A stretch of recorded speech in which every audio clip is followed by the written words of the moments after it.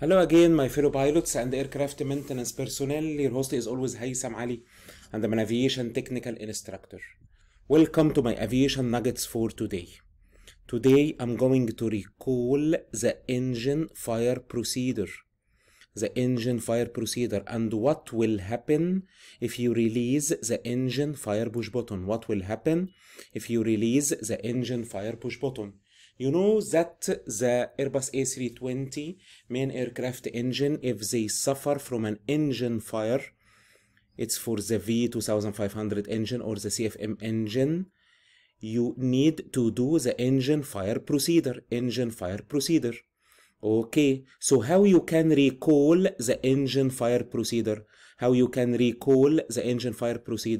You need to remember isolations and fire extinguish. To extinguish an engine fire, which is an external fire or nacelle fire, you need to recall the procedure under isolations and fire extinguish. All the steps you will do at first, it is for isolation. And then the final procedure or the final step is to extinguish the fire from the agent push button. You need to remember that each engine in the Airbus A320 is having two cartridge, agent 1 and agent 2. They are located in the pylon. Okay, everybody. So, through the engine fire isolation procedure, you will release the engine fire push button. And this one is a master isolation push button. When you release this engine fire push button, you will isolate many sources that can propagate the fire. Okay, like hydraulic, like pneumatic, like the FADEC. Okay, so this is a master isolation. Okay, right. So during the engine fire procedure, the engine fire push button switch is manually released out.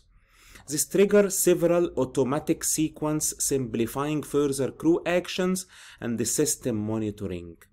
So this engine fire push button, when it is released, they will simplify many steps the pilot need to do. Okay, everybody, for isolation. Okay, so when you release this engine fire push button, the first thing to happen is isolation of hydraulic supply, fuel supply, electrical power, and pneumatic power. Okay, so as you can see here, releasing the fire push button will allow the agent to be ready and the squib light come on the agent push button. So when you release this push button, agent 1 and agent 2 will have squib and squib. So the agent are ready now to be supplied. So squib light on, indicating bottle percussion is available. So only when you release the fire push button, bottle percussion will be ready. Bottle percussion or agent percussion will be ready. Also, releasing the fire push button will cancel the CRC, cancel the continuous repetitive chime, oral warning cancelled.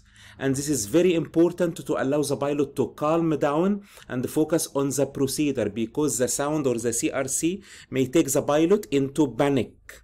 Okay, everybody. So also releasing the fire push button, flight warning computer, management of warning and messages. And also releasing the fire push button, cut off FADEC power supply. Through the engine interface unit, engine control power supply cut off. So you need to take care. Only you will release the engine fire push button in case of an engine fire.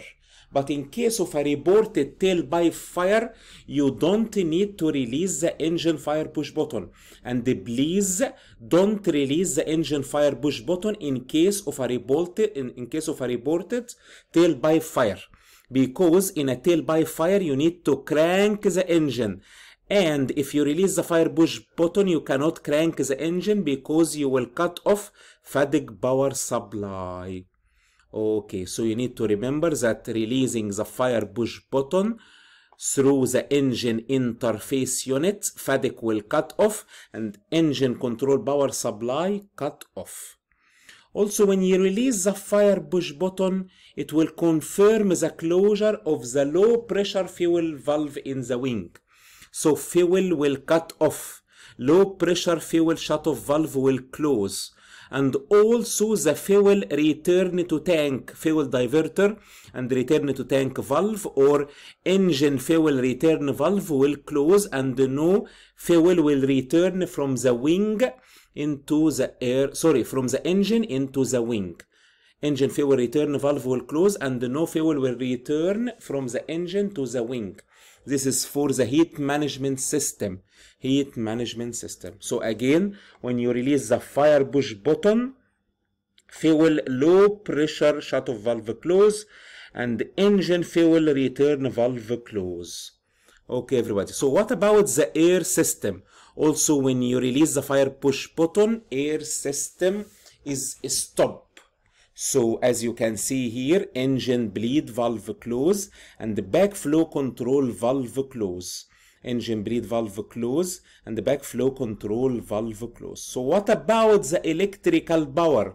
When you release the engine fire push button, IDJ de-energized, not disconnected. IDJ will de-energized. Okay, finally, when you release the engine fire push button, hydraulic power or hydraulic fire shutoff valve will close. Hydraulic fire shutoff valve will close, preventing hydraulic fluid from going into an engine on fire, because the hydraulic fluid is a flammable fluid. If it will reach an engine on fire, the fire will propagate and you cannot extinguish the fire. So all these steps, everybody, is simplified by releasing the engine fire push button. And when you release the engine fire push button, you will hear a master caution saying that some systems are deactivated. Some systems are deactivated. Only after finishing the isolation procedure, like fire push button release, you can extinguish the fire using the halon gas bottle or cartridge, agent 1 and agent 2. And as we say, only when you release the fire push button, bottle percussion will be available and you can see squib on agent 1 and squib on agent 2. Thank you for your good listening, and always fly safely and maintain your aircraft very safely. From Cairo, Egypt, your host was Haitham Ali, and I'm an aviation technical instructor. Please stay tuned for an upcoming session like this. Thank you and goodbye.